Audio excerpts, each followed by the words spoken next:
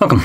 In front of me is a Samsung Galaxy S21 Plus, and today I will show you how to fix your mobile networking. So if you have some kind of problems with your device not connecting to Wi-Fi, Bluetooth, or whatever the case may be, there's two ways of the way you can go about fixing it.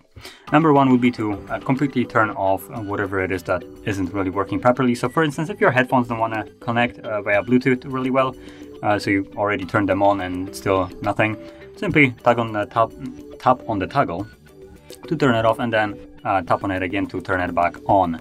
And that is one way. Now this will also work with things like mobile data, as you can see right here, and Wi-Fi as well.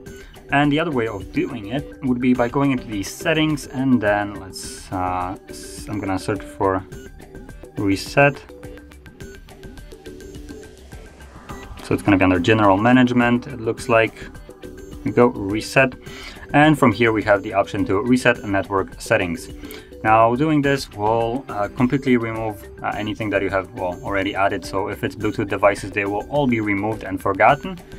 When it's Wi-Fi net or like overall internet connections through Wi-Fi, you will lose all the passwords, at least the Wi-Fi. So you will need to go through the Wi-Fi settings and reconnect to your, for instance, personal home Wi-Fi.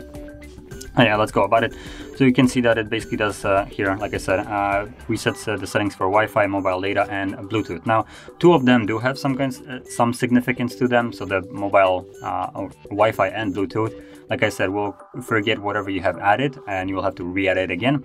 But mobile data basically means nothing, because the moment it resets it and disconnects from it and then reconnects, you don't actually have to do anything. Mobile data just kind of takes in and starts working without any problem. So anyway, let's tap on reset settings and then tap on reset, and there we go, network settings reset, and that's all it takes.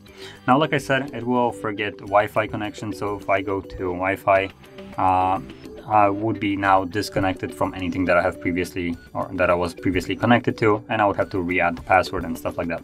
But that being said, this is how you would reset it. And if you found this very helpful, don't forget to hit like, subscribe, and thanks for watching.